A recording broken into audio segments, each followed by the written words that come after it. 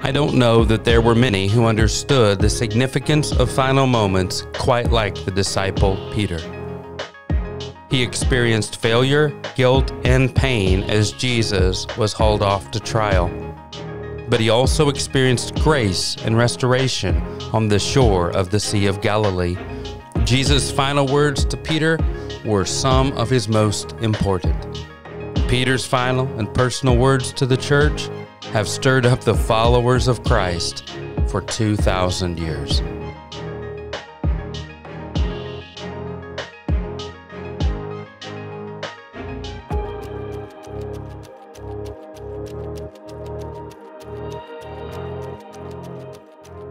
Second Peter chapter 1, verse 3 through 11. We're stirred up to grow this morning.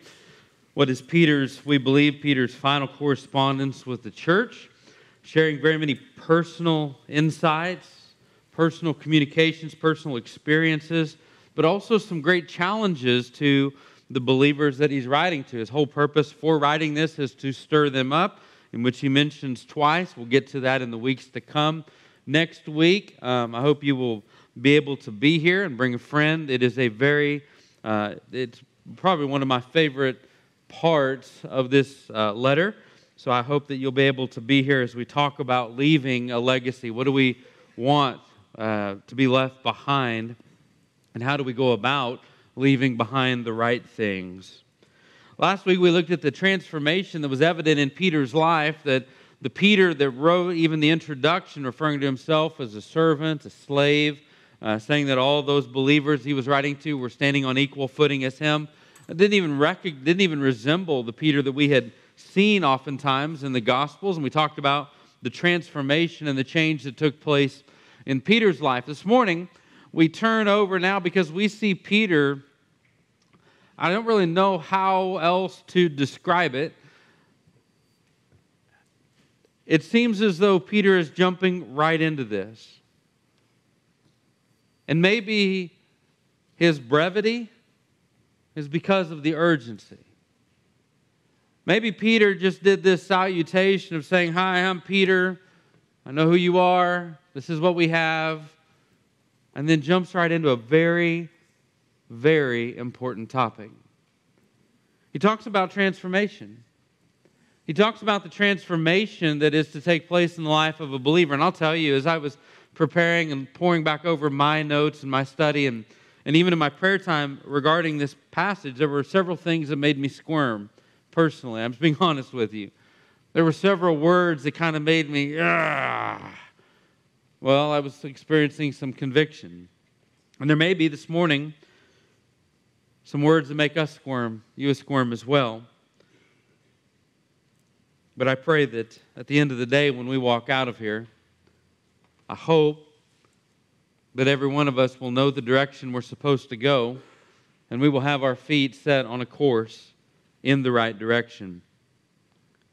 2 Peter chapter 1, verse 3 through 11, His divine power has granted to us all things that pertain to life and godliness through the knowledge of Him who called us to His own glory and excellence, by which He, God, has granted to us His precious and very great promises, so that through them you might become partakers of the divine nature, having escaped from the corruption that is in the world because of sinful desires. For this very reason, make every effort to supplement your faith with virtue, and with virtue, knowledge, and with knowledge, self-control, and with self-control, steadfastness, and with steadfastness, godliness, and with godliness, brotherly kindness, and with brotherly kindness, love. For if these qualities are yours and are increasing, they keep you from being ineffective or unfruitful in the knowledge of our Lord Jesus Christ. For whoever lacks these qualities is so nearsighted that he is blind, having forgotten that he was cleansed from his former sins. Therefore, brothers, be all the more diligent to confirm your calling and election, for if you practice these qualities, you will never fall. For in this way there will be richly provided for you an entrance into the eternal kingdom of our Lord and Savior, Jesus Christ. Peter's leading up to something. And in a typical pattern of our New Testament writers, there's a clear path given. I don't think at the end of our time together this morning, you and I are going to walk out of here saying, I'm confused on what I'm supposed to do, how I'm supposed to do it, and what it's supposed to look like. Peter's following a very simple pattern of this is this, and here's A, and A leads to B, and B leads to C, and D's here because all the other ones are. And I want you to think about 4 words this morning, and each of these 4 words, I think, there's a question that we ought to be able to ask, that word should be able to answer. And the very first one, not unlike any of the other New Testament letters, if a great truth is about to be introduced, there's some lead up to it. And here's the lead up in verse 3. His divine power has granted to us all things that pertain to life and godliness. Now think about the scope of that sentence for a moment.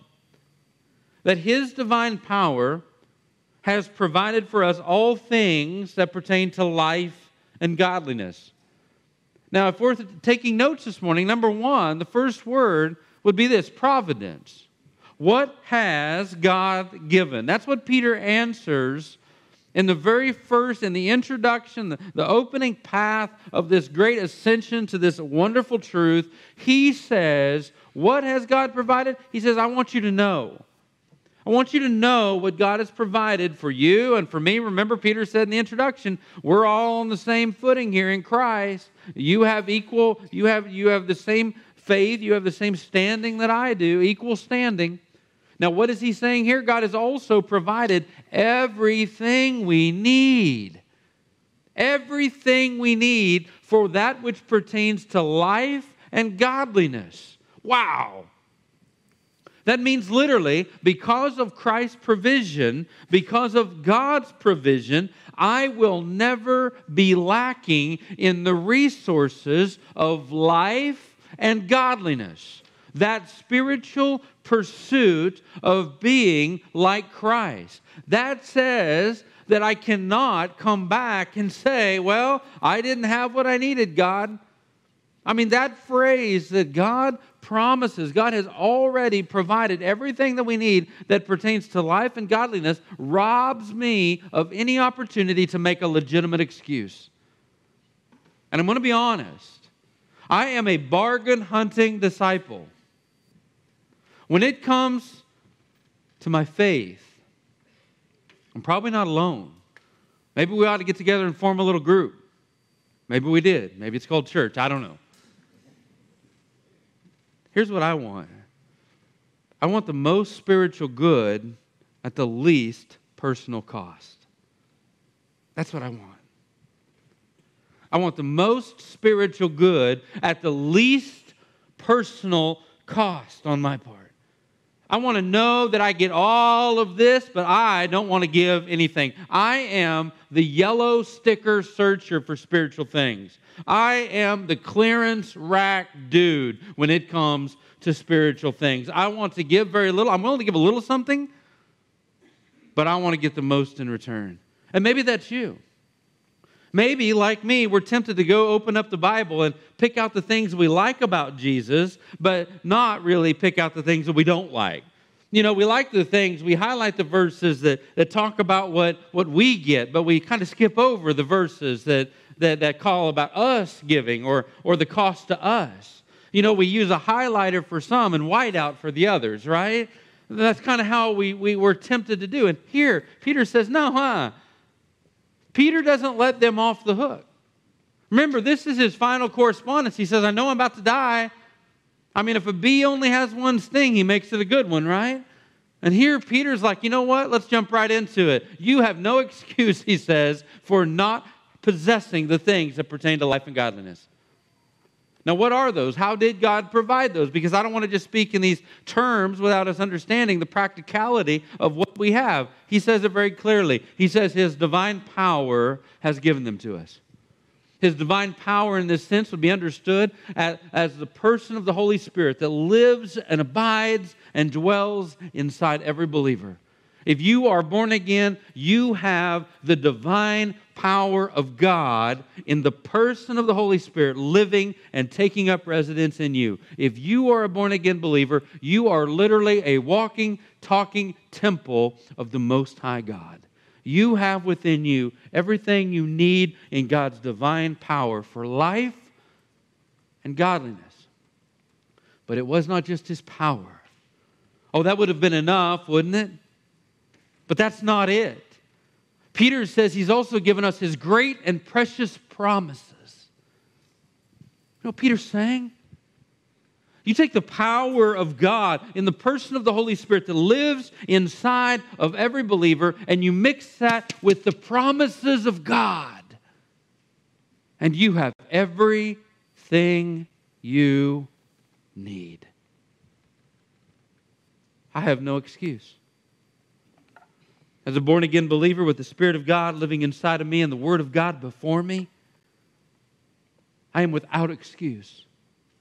We are so tempted as followers of Christ to say, okay, I'm saved, tip our hat to the Lord, say a big thank you, and go on with our life.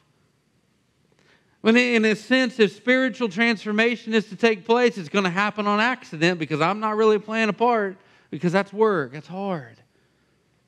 Peter slaps that in the face. His divine power has given us all things that pertain to life and godliness. Through the precious, exceedingly great promises of the Word of God. When you and I know the Word of God and live in the power of the Spirit of God, we have everything we need. That's the first step. That's what God has provided. The Word of God and the power of God. But what's the purpose? What is God wanting to achieve? Look at verse 4. By which He has granted to us His precious and very great promises. So, here's the reason. So that through them you may become partakers of the divine nature. Why did God provide what He did? The purpose is so I could be a partaker of the divine nature. I came into this world with a sinful nature. We all did. And at the moment of salvation, we were given the Holy Spirit to live and abide in us. And now what Peter is saying is that God is developing and transforming us and creating in us this new nature. Yes, down here we still struggle and wrestle with the sin nature versus the spiritual nature. Yes, the carnal man and the spiritual man. We learned last week, he's Peter, but he also has a lurking Simon in his life. You and I all have that. But here we learn God gave us this power. God has given us His great and precious promises. What's the purpose? So I can be partaker of the divine nature. And this divine nature says that I'm not going to be corrupted by the things of the world that are sinful in their desires. This tells me I'm not going to be corrupt in that I'm rotten. I'm going to be decaying. No, not this. The divine nature takes on the life and the likeness of God in that sense. Life, light. It is not rotten. It is good. It is holy. It is righteous. It is not decay.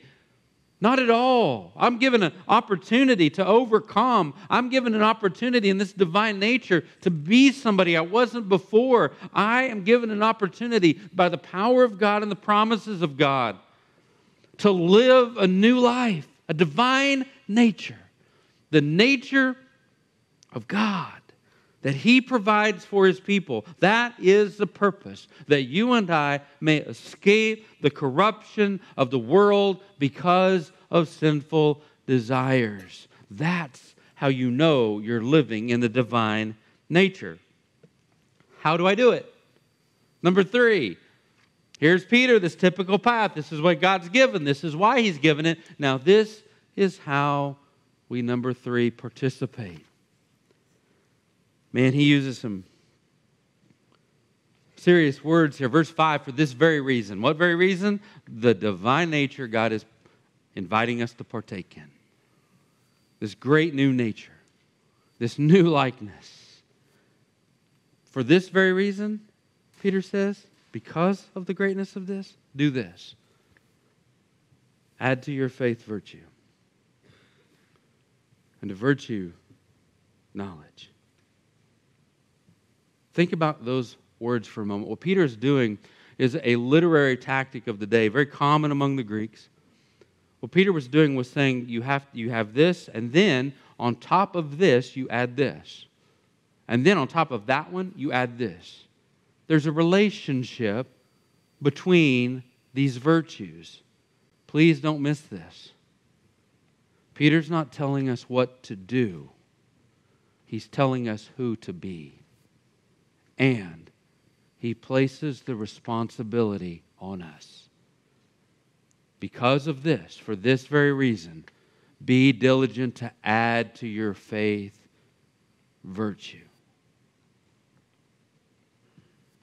I know we want to jump right into virtue, this first thing we add, but we can't get past faith. It's understood in this context that this faith is a saving faith.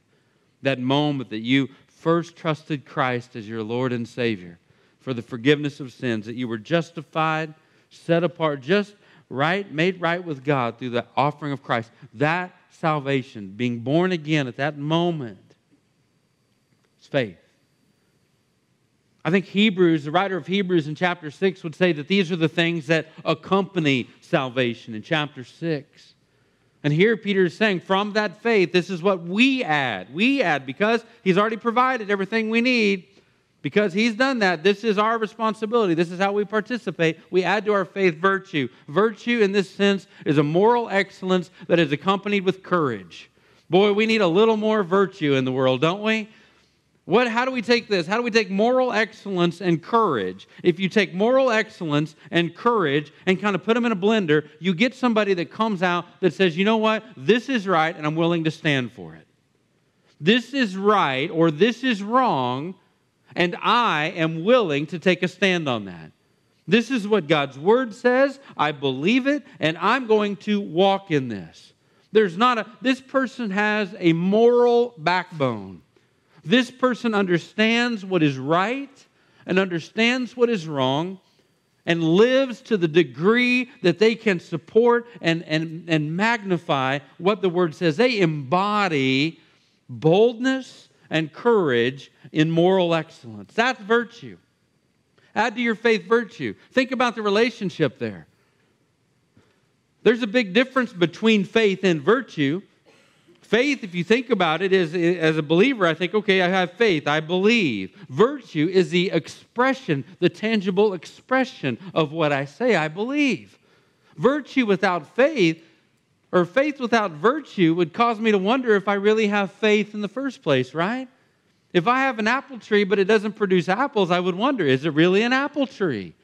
Does virtue, I must be very careful to say to myself, God, if I have this faith, I want to add virtue. Am I bold and strong in what I know to be right or wrong? Am I willing to live to that standard of moral righteousness with courage? Am I willing to take a stand? Do I have a backbone? The next thing that we add to virtue is knowledge. Now, before I told you that there were 5 times in 8 verses the word knowledge was used in the opening chapter of this letter. And most all of the time that word was epignosis. Remember, it was knowledge on top of knowledge. This one's not. This is just knowledge.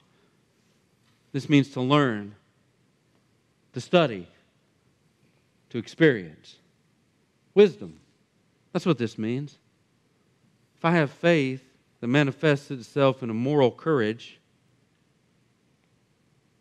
what am I going to want to do? What's going to feed that moral courage? It's knowing more.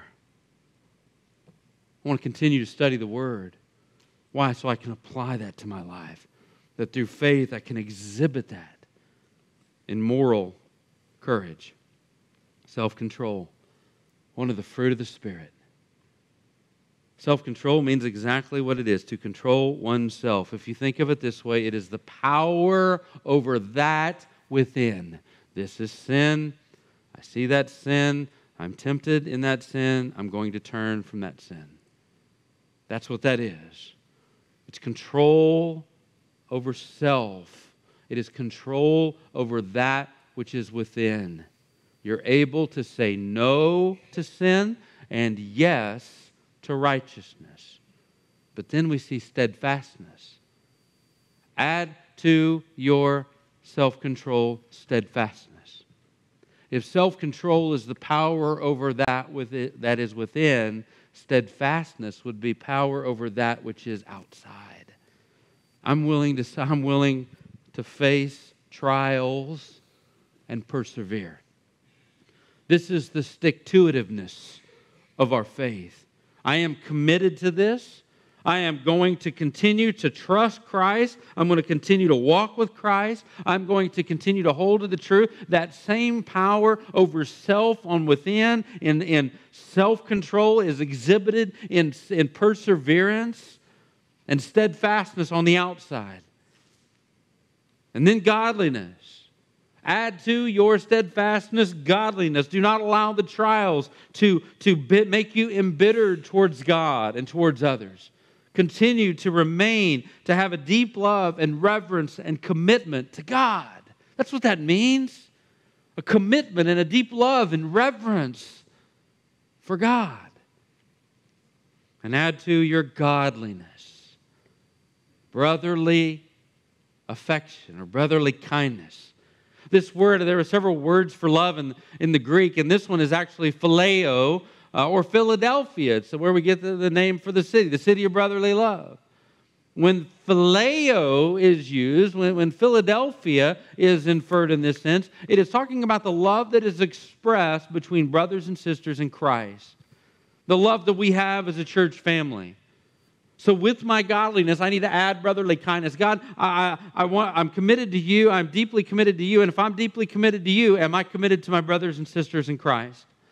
Am I deeply committed to see their highest good?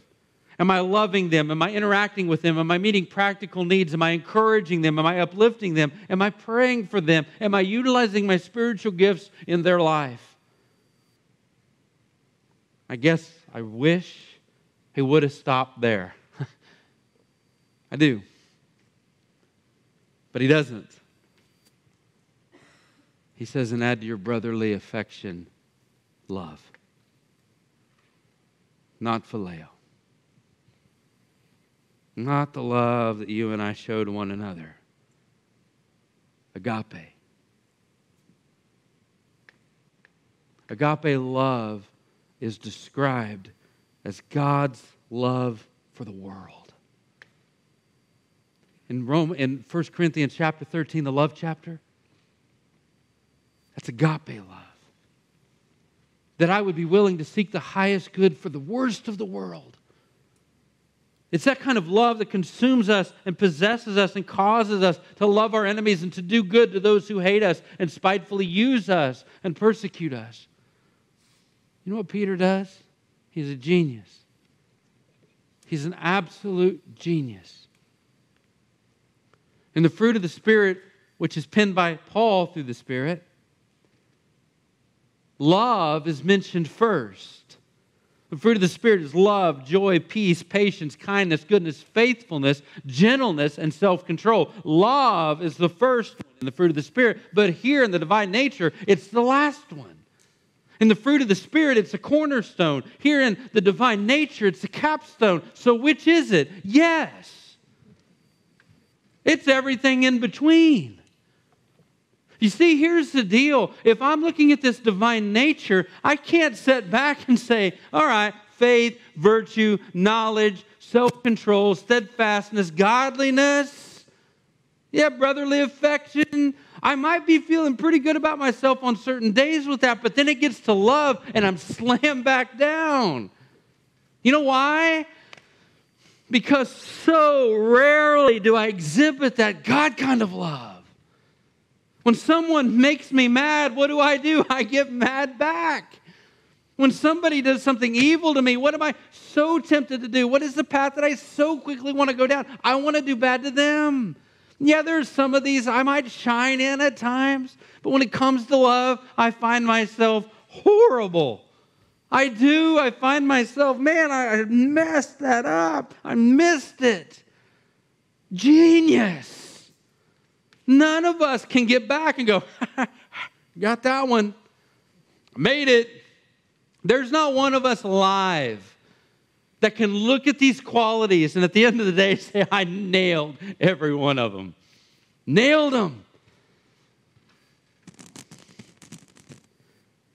He's a genius.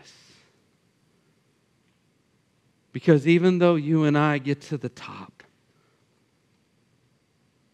and we realize how much we miss it, where do I fall? I go back to the bottom and I add to my faith. Agape love. God, I'm trying. It's hard. Faith, it's a mustard seed. It's childlike. I can get that. Oh, aren't you thankful? In this awesome progression of the divine nature with love, agape love, divine love as the capstone, aren't you thankful that that first step, you can fall into it? It's not some tall step. It's not something we have to jump. Now, don't get me wrong. I'm not saying that faith in Christ is necessarily an easy thing. I'm saying in the New Testament it's described as childlike and a mustard seed. Peter says, faith. Add to your faith virtue. Yes, love is the capstone. These stand as a checklist. We don't like checklists. I think God would be able to look at my life and say, God, is there agape love living here?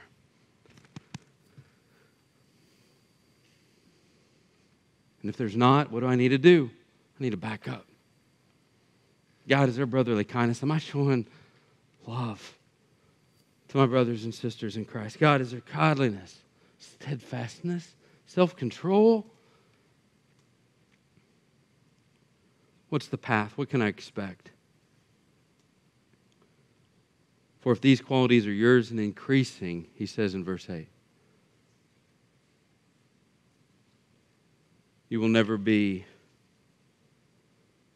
ineffective or unfruitful in the knowledge of our Lord. Oh, how many of us want to be fruitful for the kingdom? I hope we all do. I hope we all want to be effective and fruitful. Peter says this is the way we can know what to expect. If you do these things, you don't have to worry about fruit. Verse 9, for whoever lacks these qualities is so nearsighted he's blind, having forgotten he was saved, cleansed from his former sins. First, he used the positive example, the positive path. Then he says, if you don't possess these and they're not increasing, you're not diligent in that, you don't have them at all, you're going to forget that you were cleansed from your former sins. Does this mean that all of our sins aren't forgiven at salvation? I don't believe so. I don't find that. You see, for every believer, there should be this dear moment. There should be a grand thought in our mind. When everything else is crazy, there ought to be this one treasured place we go to, and it's Calvary. We sing about it, we read about it, we have pictures to depict it, to remind us of that moment we came to faith in Christ. The moment we ascended Calvary's hill, looked at the dying Lamb of God on that center cross, confessed our sin and our need of Him, and confessed our faith in Him as our Lord and Savior. That's dear. And the person that doesn't possess these qualities, they've forgotten. Doesn't mean they're not saved. It means they've forgotten. What a horrible, gloomy place to be. What an awful place to be. If one has forgotten where he was saved from, it would be hard to think that he would ever imagine where he was saved to. He's become numb and dull.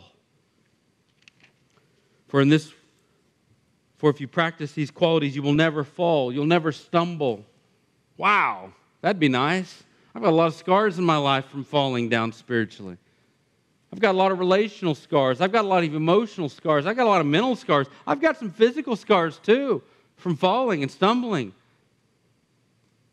Peter says if you practice these things, you'll never fall. Never stumble. You'll keep making progression. And then, for in this way there will be richly provided for you an entrance into the eternal kingdom of our Lord and Savior Jesus Christ. Listen, we read that one, and maybe you read it and you're like, oh, that's not very cool. See, in our mind, we may think that not falling, I like that. To be effective and fruitful down here, yeah. The most beautiful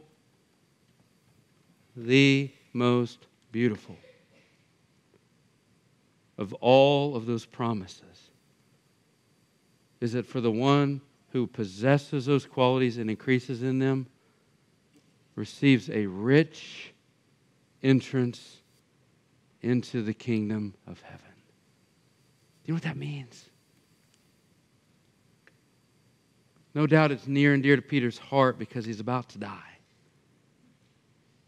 Peter says this, you will sweep through the gates of glory. That God will withhold no expense in your arrival. Can you imagine that? Can you imagine that? It's just like God, isn't it? To do something like that for something He told me to do and gave me the power to do in the first place. And I just participated in it. We don't know what this rich entrance is, but I have reason to believe it is probably hearing these words. Well done, good and faithful servant. Enter into the joy of the Lord. Let me end with this. You may have heard this list, read this list, saw this list, and thought to yourself, I don't know that those are really exhibited in my life. Let me just ask every one of us so we're all on that same level. This morning, would you put your profession aside? A prayer you prayed, would you put that aside for a moment? And would you just focus on your progression? If you took away,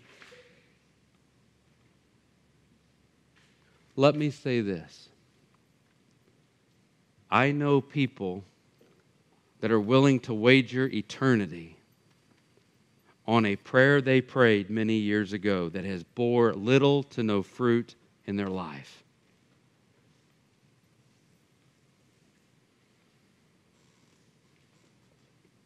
No change, no transformation, but they cling to a prayer they prayed. Can God hear a prayer? Yes. Can a simple prayer prayed many years ago save? Yes.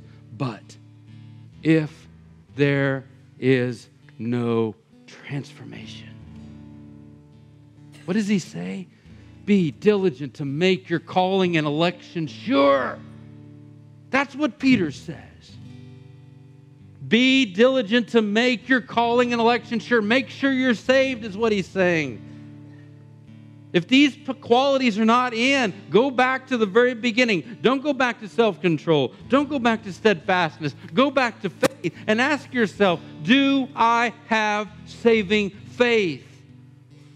Do not, this morning, hold on to a prayer that was prayed many years ago with no or little transformation. If that prayer prayed many years ago has only changed where you spend an hour or two once a week, I would call that into question. Was it legitimate? I'm not calling anybody this morning to question their salvation. I'm asking you to make your calling and election sure. Eternity is too big of a price.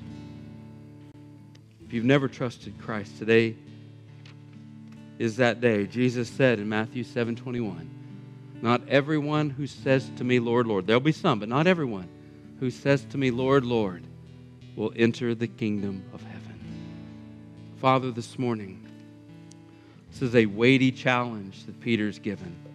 And I pray, Lord, that your Spirit, that powerful Spirit, that He would search our hearts. And God, if we have been clinging to the memory of a prayer that was not coupled with saving faith, I pray that your Spirit would not leave us alone until we have been brought to the place of a true conversion,